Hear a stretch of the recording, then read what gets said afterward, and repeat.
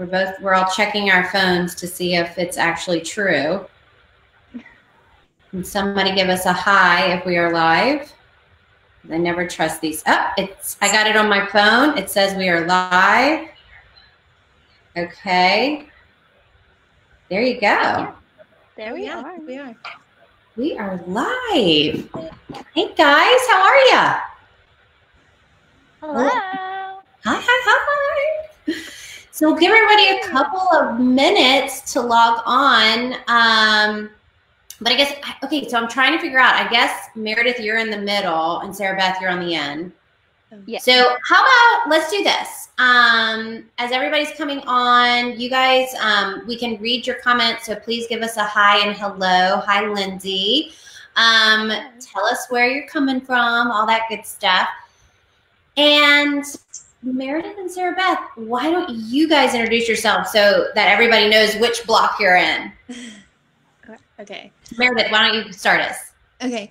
Hi, I'm Meredith Murphy. I am a fourth-year senior at UVA. I am from Richmond, Virginia, and I'm majoring in psychology, and I hope to go on to nursing school in the next year. Hey.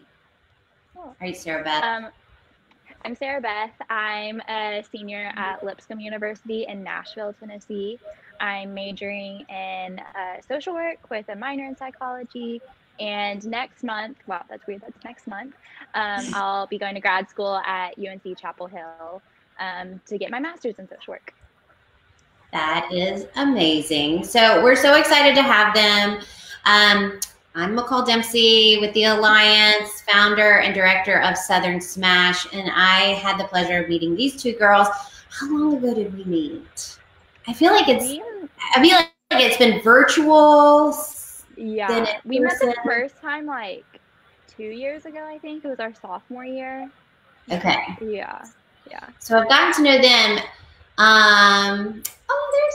So as people are coming on, they're saying hi, and we're excited because tonight we're going to talk about, sadly, how this COVID-19 has just really thrown a wrench in a lot of our plans, but for you two and so many others, it has been just really sucky because y'all are going to miss your senior graduations from college. And I think hi, Stephanie. And look, somebody's telling you hi, Sarah Beth. I love popping on. But I would think, so why don't, Sarah Beth, tell us what kind of experience you two already have with missing out on these amazing milestone markers and celebrations. Yeah, so me and Meredith, we met in treatment back during our senior year in high school. We both went May of our senior year, which was 2016. And so we both got to go to our senior proms and those kinds of activities, but that last month of senior year, we missed basically every event that there was. I spent my graduation at a bowling alley for one of our outings. So I did not get to graduate. Your outing when you were in treatment, yeah. Yes, one of my treatment outings, we went bowling. So that's where I was when my graduation was happening back in Knoxville. So now missing my college graduation is a really big disappointment because I think it held a lot more meaning this time around just because I didn't have that experience the first time. Yeah, for sure. Yeah. So what do y'all think? I mean, as so many folks are kind of experiencing this same feeling that you've already once experienced, and sadly now you guys are experiencing again, what thoughts maybe do you have for folks dealing with the grief and the loss of such a really big, important milestone in their life? Meredith, do you want to share? Something that has really been helping me is like in the eating disorder community, we're all united because we all struggled with eating disorders or struggle with eating disorders. And so I kind of am feeling that way with this, but more so like united with everyone, because I feel like there are pretty much every human is really impacted by COVID-19. And a lot of people, you know, are dealing with like having to cancel their wedding, and then like college and high school, middle school graduations, you know, big projects and conferences, things that people put a lot of work into, they're having to miss. And so I've like found a lot of peace in that. Like I like just kind of feel more connected to like other people, just everybody who's going through this. And so I found, yeah, like I said, I found a lot of peace in knowing that like I'm not the only one going through this, and you know, there are a lot of us who are struggling or dealing with this. How are you kind of coping with it, Sarah Beth? I'm definitely letting myself feel the feels. I think I wrestled with some guilt about being upset about it, just because obviously the COVID-19 is causing a lot more mayhem in the world right now than just canceled events. So part of me has felt guilty, being like, okay, I'm missing my graduation, but people are actually dying from this and getting sick. So I struggle with that a little bit, but then I realized that, yes, those big things are happening, but these milestones in our lives are also big. And then it's important to be able to grieve those things. Even in the grand scheme of things, they might not be huge. They're not going to be in a textbook 30 years from now, but like in our lives, we're going to look back and remember like, oh yeah, I missed out on this event. So I think definitely how I'm coping with that is just letting myself be sad, talking with friends like Meredith and my other friends from school and my cohort about how disappointing that is. But then also just looking forward to like the things that are going to happen. So I know that I'm looking forward to hopefully my grad school graduation, assuming nothing else happens. Not another pandemic. Yes, fingers crossed this does not happen again. So I think just like looking forward to the things that are going to happen, that I know are going to be constant, is really helpful, but also just allowing myself to be disappointed. Yeah, and I think, you know, what you're talking about is so important, and something that we learn in our eating disorder recovery. And hello, Mary Frances and Sandy. But I do, you know, and we collectively have the same best friend, Brene Brown. And as we know, she says that things can be both, right? And we can acknowledge that we are so damn pissed that our graduations and these milestones, I'm pissed I'm now a teacher, you know, all of these things that are happening, that, you know, it's not that hard for me to stay in and do this and suck it up, because it is also taking away lives. I mean, it's a serious disease. There can be both. And, you know, like, again, like our bestie Brene says, like, compassion is not finite. Like, we can have compassion for ourselves and for others and missing out on these things. And we can also have compassion for those who are truly losing loved ones and whatnot. And, you know, I think that's so important. And Meredith, back to your point about, you know, this has been leaning on folks within our eating disorder community, and Sarah Beth, you within, we're all experiencing the same things. And I was watching, again, our other best friend, Glennon. Glennon has our, Glennon Doyle.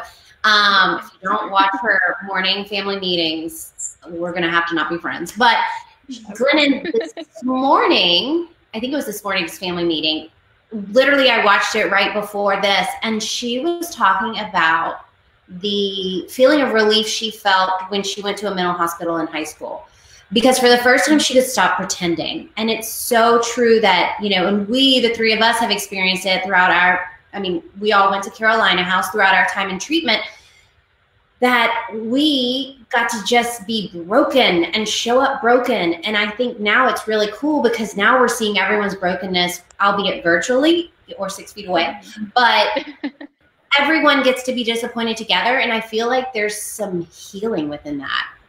Mm-hmm.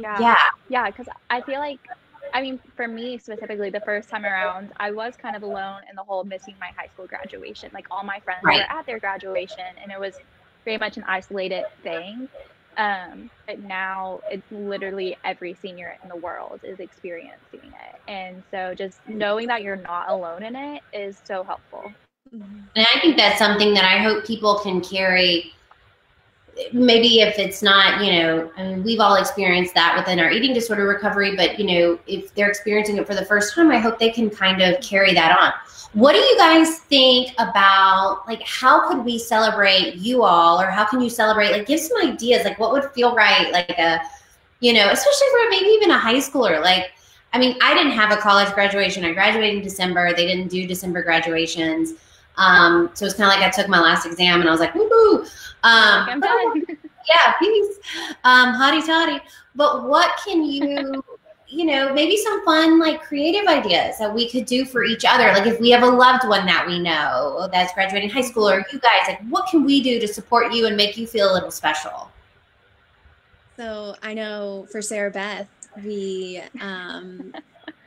had a little pseudo graduation in the Carolina House living room. So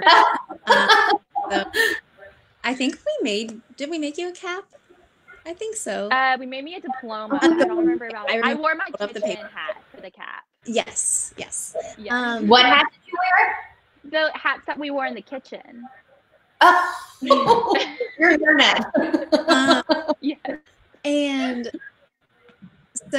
then kind of going backwards, I did go to my graduation, but it was by no means a normal graduation day. My dad spent the night in a hotel down the street from Carolina House. He picked me up at 6:30 in the morning. We drove to Richmond. I graduated. We had a little like luncheon, and then I had to be back at Carolina House at like 4. And so it definitely like looked a lot different than what I had imagined. And so my family really we really like focused on like the part that like I was there for, and we still made like a really big deal about it. And so I feel like with this, even though we're not physically like walking across the stage, like we can still like post on Facebook like, congratulations, you graduated college or high school, and still treat the day as like a very like special, sentimental day, even though we're not physically at our respective colleges or high schools graduating. I think those are great ideas, and any way you can market for someone, whether it's sending them a little happy, it doesn't have to be anything big or expensive, but just letting people know. And I had my high school graduation, and I went through college, and I did all of these milestones, but I did them like in the depths of an eating disorder. So I never wholeheartedly experienced a lot of those things. And I had to grieve throughout my recovery process that. And so I just want to let people know, just like you guys are saying, like, give yourself that space to, and 6 feet away from somebody. But shifting gears a little bit, how are you two practicing self-care in this really kind of isolating time? For everybody, I know you're still in your apartment in Nashville, and Meredith, you're with your parents in Richmond, but still, it's not the same as what you should be doing, which is in college with all your friends prepping for graduation. So how are y'all handling kind of self-care and recovery? Yeah. Well, I've been FaceTiming a lot of friends. Like my friend Aubrey just commented and joined us. I've been FaceTiming Aubrey a lot. We go to school together, so we definitely are grouping the whole graduation thing together. So definitely staying connected with people virtually, as well as playing with my puppy. Really, I've been doing a ton of art. That's like really something how I express how I'm feeling and just cope and just de-stress. I've been doing a lot of stuff like that. And stay tuned for Sarah Beth's amazing Alliance Southern Smash stickers coming to you soon. They're so good. Thank you.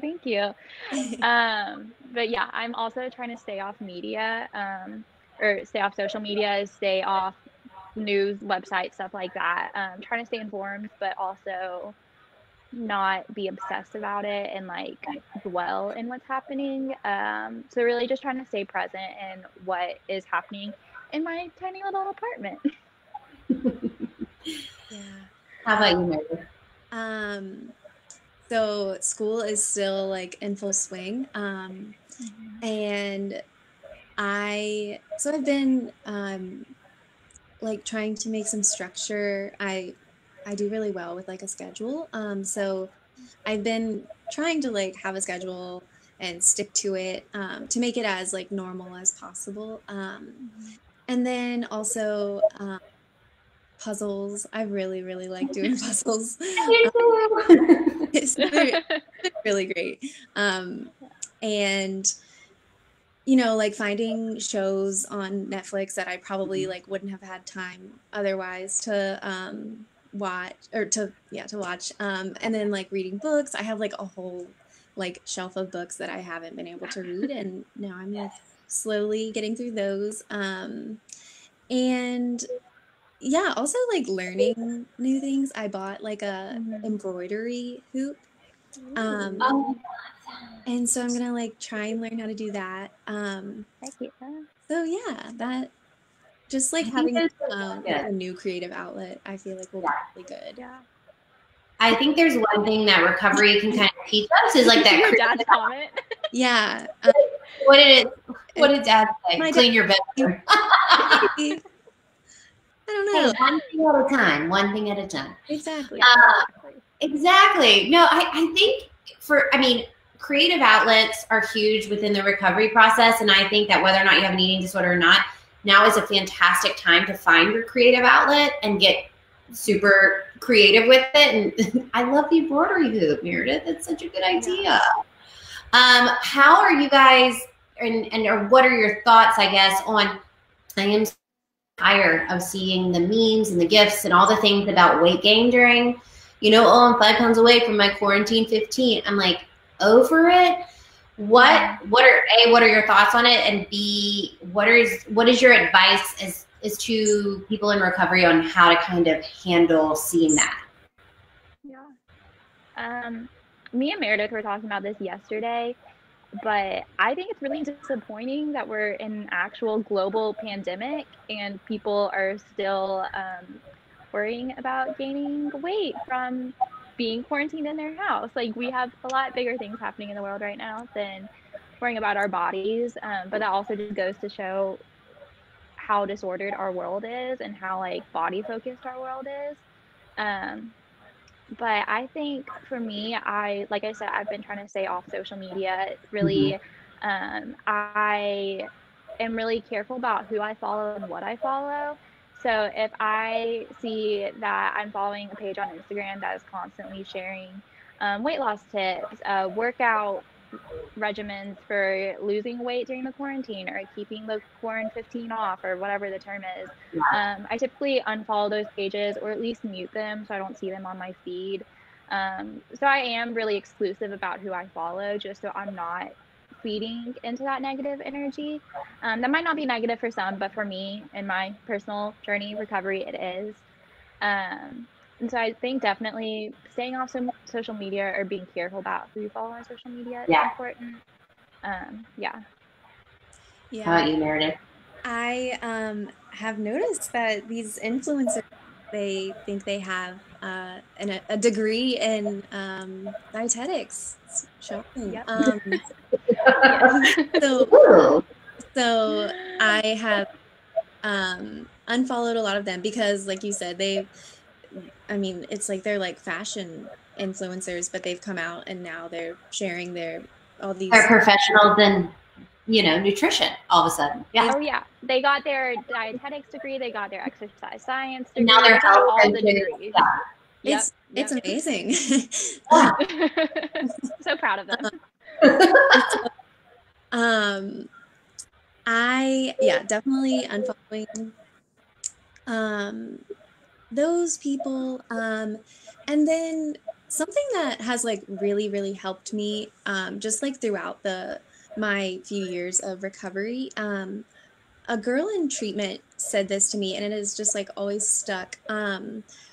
When we are like bombarded with diet talk, and there are people around us talking about their new diet, something that she said was, they can do that and they won't like develop an eating disorder. It won't like completely veer, their life won't completely like go off the tracks. But if I did that, it would flip my life upside down, not in a good way. And I would just take that. If I started a diet, if I gave into their diet whatever diet they're talking about, I would relapse into an eating disorder. And so that was like a really good perspective, is like they can do that. And I hate that they're doing that. I hate that they like haven't found freedom from diet culture. But I can't do that because I will relapse into my eating disorder. So that's something that I've always like had to think of. And so, but other like practical ways, you know, we have the like, the, you know, like walk away from a conversation that has to do with diet talk, or like, which I guess like in quarantine, it would be like, room, or like, like unfollow the person on social media just for the time being, or like you can hide their posts or whatever. Or you like say something like, hey, I'm not, or, you know, you give them the spiel about like, hey, you know, you don't have to be, like, you know, give into diet culture.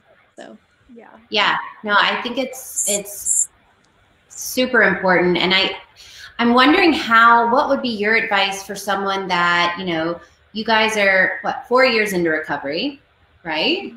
And what would be your advice for someone that is like, they can't walk away, they can't unfollow their family that's in the living room? So, I mean, you're back home with your family, like, and family can be really triggering. You know, what kind of advice would you give to those people, those folks? Do you want to go? Because you are home with your family. So my family and I have done like a great amount of family therapy, which has just been amazing. And they were very receptive to that and have, you know, been just wonderful about it. But I do understand that I'm very privileged in that way, and that not everybody has, that's not the case for everybody.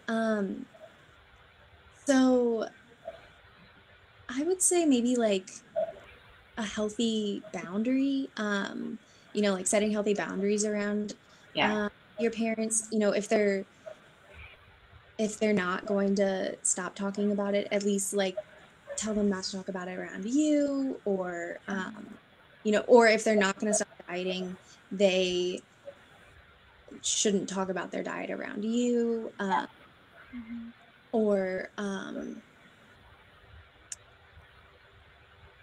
yeah, I don't know if that was a good. No, I mean, I think setting boundaries is great. I mean, trying to be vocal about it and letting them know. And I mean, you know, I too had a family that was willing to kind of do the work with me. And I knew that I was very lucky to have that family. And it doesn't mean my family was perfect. It just means they were willing to go, oh, shit, okay, yeah, I got you. Like that, you know, that triggers you. Okay. You know, how can we rewind it? But I think, yeah, it's definitely a trying time for folks, especially if they're early and trying to figure out this eating disorder recovery path, or maybe they come from a family that's not, you know, that supportive. Sarah Beth, what are your thoughts? Yeah, I was definitely thinking along the same lines with Meredith of having those conversations, setting those boundaries. But then also, if your family is not supportive, if they really won't respect those boundaries and you're not getting that support at home, I know that there's not really a place that you can go outside of your home, because we are practicing social distancing. We are being responsible in that way. But there are a lot of online supports. Like I know the Alliance is doing those weekly online check-ins. I think they're weekly. Yeah, we have them on. Thank you. I was about to plug them, but you just You're welcome. Go ahead. No, Mondays and Saturdays are for individuals, and then Wednesdays are for friends and families. And all the info is on our Facebook page. But yeah, Sarah Beth, you're right. Like we doing as many things as we can right now to support folks. But keep going. I didn't mean to interrupt. Yeah, no, you're totally fine. But yeah, so supports like that. And then I know that if you want to make like a recovery Instagram, anything like that, if you have one of those, that community can be super supportive. Just having that community of other people that you might not know in real life, but that virtual community of other people who are going through the exact same thing you are, has been really supportive to me in the past. Yeah. So I think just being creative and how you are getting that support is really the most we can do right now, and probably the most important thing we can do. Yeah. So yeah. Yeah. And Dawn just commented, opening up the lines of communication with family members to respect what we need in recovery equals very helpful. Yeah. Very wise, Yes, Dawn. Dawn. Very wise. So how can we, in a time that's so feeling out of control, and so much of our eating disorder can often thrive in that, like, I need to control something. What can we do to manage, like, maybe what are some go-to skills that have helped you guys in the past that could probably help somebody right now that's feeling like life is out of control? So what maybe some thoughts on skills that have helped you guys, or your go-to skills? So something my therapist told me this past week when we were meeting was, this is like unprecedented times. Like, nobody has ever gone through something like this. Nobody that's living right now. Yeah. And so, kind of getting back to the basics is like completely okay. Give yourself grace for, like, if you cannot, like, fully, if you cannot, like, work on changing the thoughts right now, at least, like, combating them. So, like, getting back to that, like, distraction and, like those DBT skills, like, if right now is not the time to really go, obviously, yeah, if right now is not the time to, like, go in with changing all those, like, cognitive things, at least, like, going back to, like I said, DBT, distraction, and, like, art and music or journaling. So, like, give yourself grace if that is, like, what you're really leaning on right now. That's, like, definitely been something that has always been really helpful for me. Just anything, like my new hobby, like, make something for my kids. okay. And yeah, so kind of what we were talking about earlier with, like, self-care, doing that. Kids, you mentioned them. Marjorie. No, I think distraction is one of the biggest things that we can do right now, and God bless the internet, because we have lots at our fingertips that we can use. Sarah Beth, what would be your kind of go-to thoughts? Yeah, I like you said, like, no matter how much relapse prevention you've done in therapy and treatment, anything like that, they never told us, like, okay, when you're faced with a global pandemic, like, here's what to do to stay strong in recovery. Here's relapse prevention in a global pandemic. Here's your worksheet. Yes. Like, here we go. Here's a specific group we have for. Like, we've never had. I don't think Rachel Porter led that group at Carolina House. No, Rachel, like, maybe get on that one. Yeah. Maybe add that one in. We need to add that. Treatment. There'll always be a group on global pandemics. It's fine. Exactly. So yeah, so we're all, like, very much in uncharted territory. Like, even people who are pretty far along in recovery feel pretty stable in recovery. It's still, like, a really weird time for us too. We don't really know what's going on. So definitely distractions have been a big thing for me, because, like we said, lots of talk about food and bodies on social media right now. So whether that be getting off social media, and if that's triggering me, getting off social media and then spending time watching a Netflix show that makes me laugh, or doing art or something like that. And then also, I think, kind of like what Meredith was talking about, like, really diving deep into those DBT skills. One that I've always used a lot is, I don't remember, like, the actual term for it, but like, kind of putting those thoughts, like, on a leaf and, like, watching it float down the stream, and just kind of, like, being mindful and being like, okay, so I had that thought, that means nothing, but, like, just gonna acknowledge that I had it and then watch it go on by. So I think that's really important right now, is to give yourself grace if you have those urges and those thoughts, especially, or not especially, but even if you are far along in recovery, if you're like, yo, like I'm 6 years into this, I haven't had like any disordered thoughts in like X number of years, like where is this coming from? Not getting down on yourself and being like, oh my gosh, I'm relapsing, like I've ruined everything. Like, no, just give yourself grace, acknowledge it for what it is, and move forward. Like, just do the next right thing. Like, you just keep doing what you've been doing. And so, like, don't get onto yourself. Just acknowledge it and move on. Yeah, I mean, I could not agree more. I think so often, oh look, Allison, thanks. DBT Skills called mindfulness. It was somewhere in the mindfulness realm. Yeah, and it's definitely just, I think people kind of go into this catastrophic thing, have like one disordered thought. They're like, oh my God, like I'm back in my eating disorder. It's like the end of the world. Yeah. And I get that. Like I was there, I owe the shirt, I got you. But, you know, if we can just say, oh, I'm having a lot of thoughts around, well, I don't have to wake up because I don't have a job or school to go to, which means I can sleep in, which means I can miss breakfast. And then like, you're just kind of on that restriction train. And so it's like, we can just catch that and say, okay, I'm having whatever thoughts. Okay, cool. They're just thoughts. I'm going to let them, put them on a leaf, float them in the stream, clouds, you know, whatever.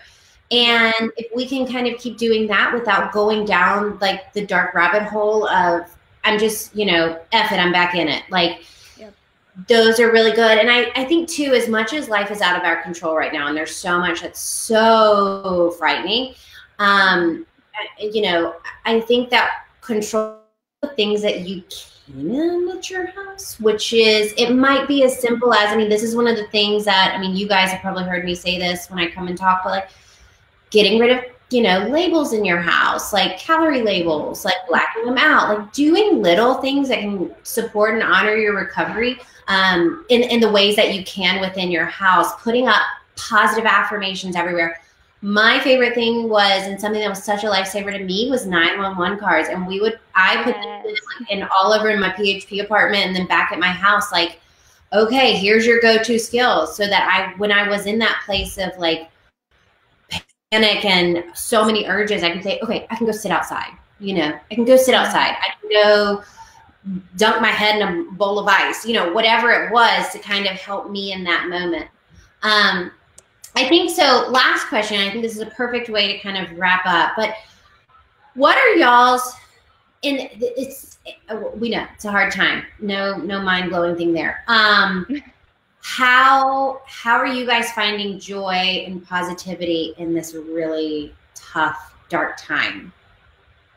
Yeah, I think a lot of our influencers, celebrities, stuff like that, they have really like come together and been like, okay, we're going to create content for you. So whether that be like Jimmy Fallon doing the Tonight Show on YouTube, or like random celebrities doing Instagram lives together, stuff like that. Like people are really coming together to try to bring as much joy for the world as they can. So really diving deep into that has been really nice. And then also within the past couple of days, I've tried to put this pandemic thing on, like flip it on its head and be like, okay, so I'm quarantined, but like I can actually make use of this time. So giving myself a lot of grace to watch a lot of Netflix and take naps and do all the things, but also take time to, okay, like I'm going to journal and work through some things that I've really been avoiding this semester in school and stuff like that. So really just viewing this time as trying to make it productive for like my personal mental health and things like that. So yeah, just kind of trying to find joy in like the things that I can distract myself with that the world is putting out there with us, or taking my puppy on walks. We get to go on a lot more walks right now because I have nowhere to go. And just like hanging out with my roommate and stuff like that. Like there's a lot of little things that I didn't have time for this semester, but now I have nowhere to go. So I got a lot of time. How about you, Mary? Just a side note, Sarah asked about a 911 card, and I was just cleaning out my desk, a little quarantine activity, and I found my card earlier, and I It's right here.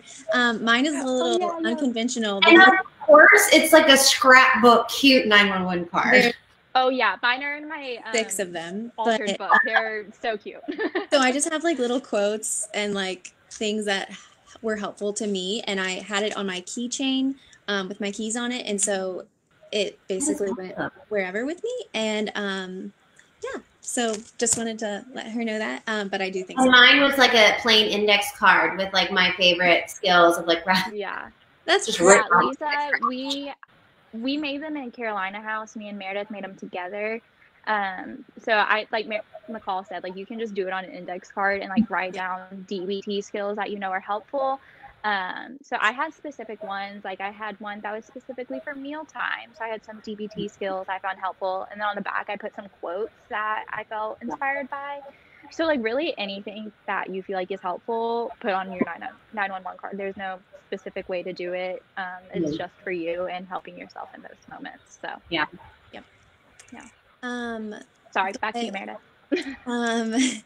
Finding joy in the little things, like Sarah Beth was saying. I have 2 dogs, and so I've been like taking them on walks. And then I live in a neighborhood, and the kids have started chalking on the sidewalk, just like really like, you're unique and you got this, and just like really sweet things. And so yeah, I really feel like this entire process will make me start to appreciate the little things. I think I will be the first to admit, when I'm in school, I am just like on I don't appreciate the little things when I'm in school. I just, you know, every day I'm just class and work, and, you know, nothing else matters. And so just like really appreciating like if I see a funny video on like TikTok, and then, like Sarah Beth was saying, like Jim from the did the like some good news little bit, and that was really funny. And I like have my windows open, and we have like 3 little boys who live next door to us, and so just like hearing them laughing and giggling, like so just really like taking in everything around me. And you know, like something that is like kind of small, but like lighting a candle that I like that smells really good. And so yeah, just like yeah, the little things. It's kind of what we have to find joy in. And then I think another thing, if something that if you like get joy from like, you know, helping others, or like whether that be like, you know, texting them or writing them a letter, that's something that I think could be you know, really helpful, and also helpful for both parties, you know, like the person you're reaching out to and yourself. So yeah. I mean, I think that's like the consistent theme, right? And the silver lining is the simplicity and the joy that we're finding in the simplicity. And yay, DBT also be really hard, because if you're in recovery or struggling with your eating disorder, it can be really, really isolating. And but you're not alone. I mean, I think that's the really cool thing that has come out of this, is that we have so much virtual support. So like you mentioned, our virtual check-ins, and so many ways for us to know that we're not alone, and that we can show up broken, and we can show up and find joy together in the really little things like sidewalk chalk. And, you know, I know being at home with my kids all the time is not the easiest thing. I can hear Marjorie screaming in the background about bedtime. But then again, it's like the other day they were playing in the sprinkler in the front yard, because the sprinkler automatically came on, and I just kind of sat there and I was like, God, this is awesome. And it's not that we would never have played in the sprinkler, but it was, would we have ever slowed down enough to just be randomly in the front yard, you know? So I think it is, you know, if we can just keep finding joy, and this is what I've always said, and I've, you know, going through everything with Marjorie and my eating disorder and all the ups and downs of life, there's been a consistent theme that I've journaled throughout this, and it's finding those silver linings. And it doesn't have to be this monumental, you know, thing that, you know, a big front yard, or, you know, all of a sudden your, you know, Publishers Clearinghouse comes and you're given thousands of dollars. I mean, that would be great. But it can be little things. It can be the sidewalk chalk. It can be the boys next door, hearing them laugh. I can see my kids, you know, running in the sprinklers. The joy that's going to come right now for me, though, personally, is that Jordan is putting that little monster to bed and I don't have to. So we're going to stay on a couple more minutes. But I mean, I seriously think, and, you know, reasons I was so excited to do this with you two tonight is I think that you both are such beautiful examples of finding joy in really shitty times, and the way that you carry yourselves and spread that message of hope, and also holding that space. It's not just spreading like sunshine everywhere, right? It's also holding that space and saying like, yeah, this sucks, and we're just going to sit and do it together. I think that's so amazing. So I would really love to end this night with Sarah Beth's puppy. Okay, I'll go get her. We need to go get her. Okay. Meredith, explain the cuteness that is Sarah Beth's puppy. So Winnie is a golden doodle. How old is she now? When did she get her? It's like less than a month, right? I feel like she's a puppy. We should wait for Sarah to answer that question because I'm So this is going to be, if you haven't found joy today, meet Winnie. This is Winnie. Joy. Oh my God, I just want to She is 3 months old. 3. She is the sweetest little thing. She's also a biting monster. She's been in my room barking this whole time. I gave her some treats and was like, stay, have fun. I think she's very happy to be out. Me, okay, now we're going to have Lucy. I was going to see if Lucy was nearby. Right? It's Lucy, right? It's Lucy, yeah. She loves all the attention, so she couldn't get it. She knew the puppies were on Facebook Live. She couldn't miss it. Oh, there you go. Well, I can't think of a better way to, when we've been talking about silver linings and disappointment, you know, and you guys, I want to give from Alliance and our team and me personally, because I love you two so much. Congratulations on graduating college and rocking out in recovery. I mean, I am so proud of you, and we are so proud of you, and we are celebrating you from afar. And thank you. Love you guys both so much. Love those cute puppies, and thank you for spending the night with us tonight and helping so many. Thank you for thanks for having us. This was so fun. It was so fun. So we're going to sign off, and we will see everyone soon. Bye, guys. Bye guys. Bye.